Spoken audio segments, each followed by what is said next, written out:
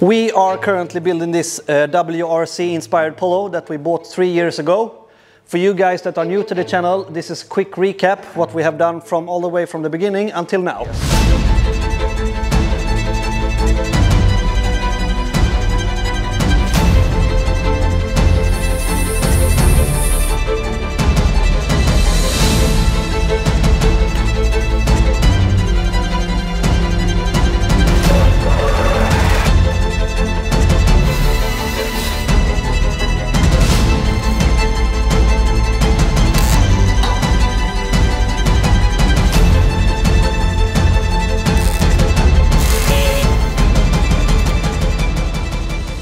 It's me together with Pluppen, as in picture here, that are currently building this Polo together. The engine we have is a Volvo 4-cylinder engine and a bunch of mods to it, and we're going to build a custom oil pan for it also.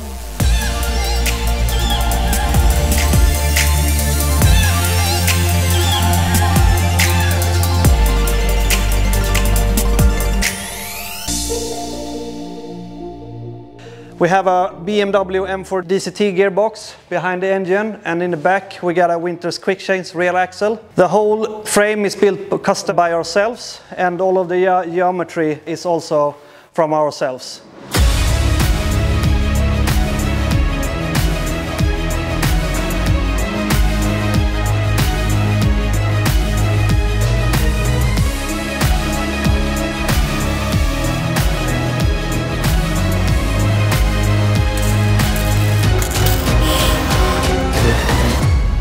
We are currently in the middle of doing the flooring in the front bumper. We are in a situation that everything is not clear at any measures. We are struggling with to find intercoolers and radiators that are in the correct measurements for the application that we are needing.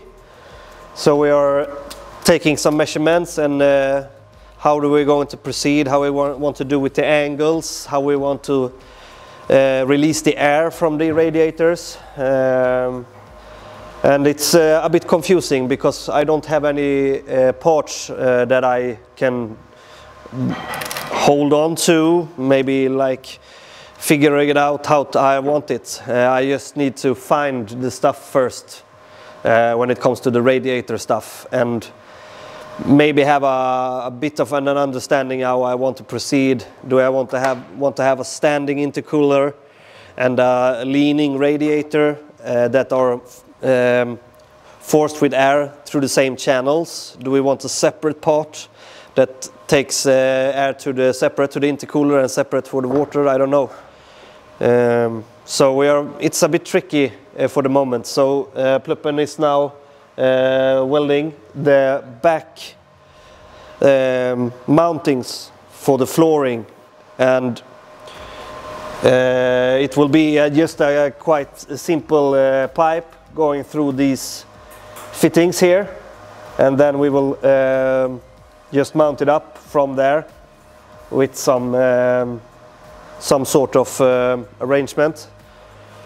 The tricky part is to also come across a solution that will, from the top, go down as long ahead as we can, so we have the best leverage that we can have, so it becomes sturdy. So that's what we are struggling with for the moment, and I don't have a clear solution to it, so we have to dig our head into that problem and yeah, sort it out. So that's what we are going to do.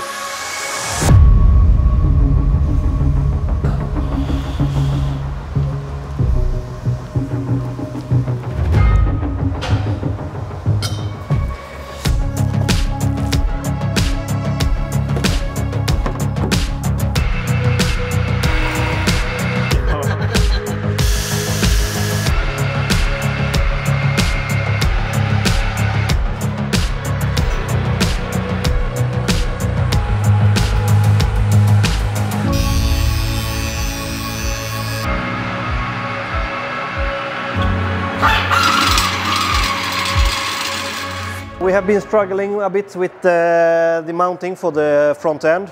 Yesterday we did all of the main work to get it in line, but today we have get it mounted in the back. So we have 5 or 6 M5 holes that are into this pipe from beneath, and we had screwed it so it's through the bottom. We thought that we are close to have it hanging there by itself, but we don't. We have just been doing the pipes from the upper mounting, which will go from approximately here up to here, but we knew that it was going to be close to the steering rack, but it's becoming too close. So we have to redo or make some minor adjustments to this part that will be the mounting to the frame rail. So we have to lengthen this pipe with approximately 50 millimeters so we can mount with the same screw, but through that pipe instead. And then when we have that, we are going to come with this pipe somewhere out here instead, and then go down to the mounting in the bottom. So 1 step front, 2 steps back.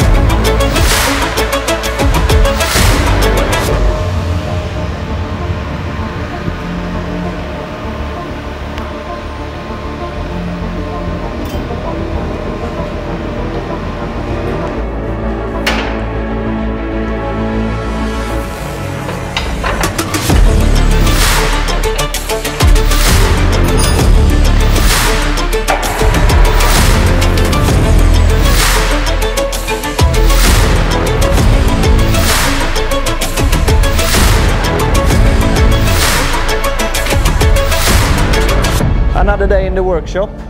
As you may have seen in the previous episode, we have talked a lot about the carbon fiber stuff that we got from a guy called Martin. Martin from Nugoway.com has provided us with some serious nice stuff when it comes to Polo VRX.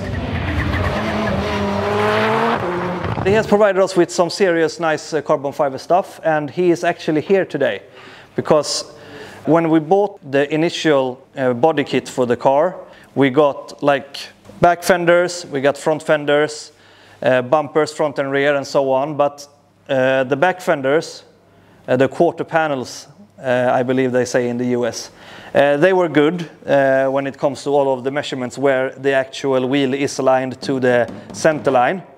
So on the back side it was very good, but on the front side it was way off. It's like 20 millimeters off. I don't know what that is in inch, but 20 millimeters is a lot. So we couldn't use them. So quite early we said that we have to do our own fenders. And we left that project for the future way back when we actually saw that this is not going to work.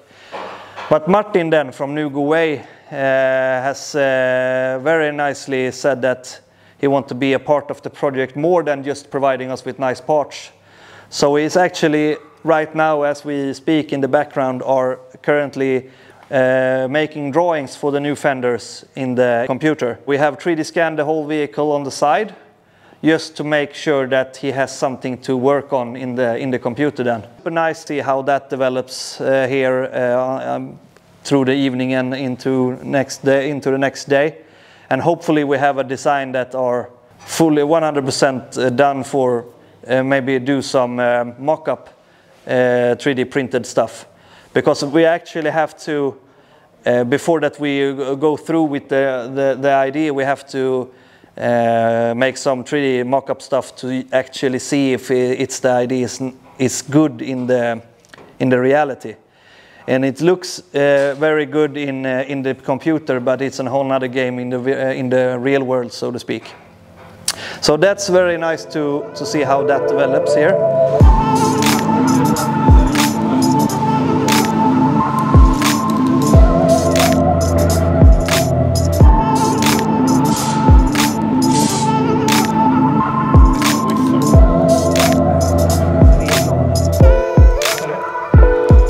Pluppen has also, under the meantime, we have done some minor changes and improvements here on the front. We have seen that when we are turning full lock, so to speak, we have seen some flex in this 8mm thick aluminum plate. So therefore we have to make some adjustments to make it a bit stronger. So we have done a tube that will sit beneath these 2 points. So it will serve 2 purposes now. We will fix this point, so when we're taking off the front, we always know that this not will going to flex or be in the wrong position. So also we have on the lathe done some tubing that we have welded to this pipe, and we're going to have fittings all of these holes into the plate, and with that we will box it all in, so this plate will not flex as much. So it will serve 2 purposes, and it will also look good and serve a good purpose. Something more than that? No, I don't think that we have done more than that for the moment. We are looking into do some more tubing in the design for the not bash bar style, but the front section, because we're going to have a pipe that's laying just beside the front end here to lock it all up and make it sturdy, because now it's kind of wobbly. Yeah, that's kind of like what's happening for the moment. We will eventually go into our intercooler and water radiator setup. That is a quite advanced piece that we're going to do. It will be quite a controversial setup, and I am quite sure that we are going to get a lot of questions in the comments field.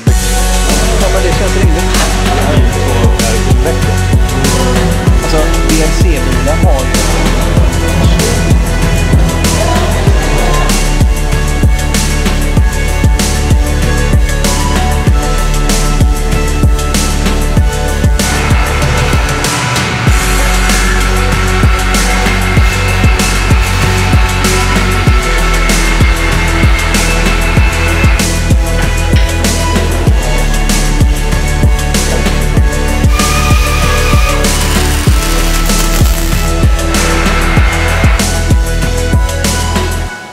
Slowly, we are coming to the end of this episode.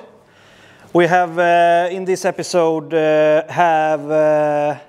we have done approximately 50% of this Eternity project. Everything takes time. This is one of them that does. But the good thing is that it grows to be a really nice piece. But we are approximately 50% done, so we got some bits left to make this as we want. We have had Martin here from Nugoway that have been helping us with the 3D scanning, and the main thing that he has in this project for now is that we have to do the front fenders.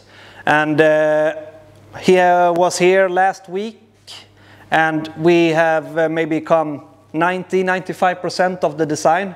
He has to have to do minor adjustments to the minor stuff, but in all the design is complete.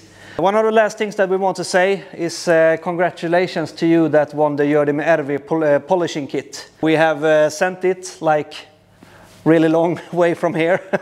And hopefully you get the package in one piece and get to enjoy the stuff that you got from M4. Last but not least, I want to also say that if you like the content that we are doing, please subscribe to the channel. It helps us a lot. And if you have some question about the project, please comment down below. And with that said, I would like to say goodbye and we see you in the next one.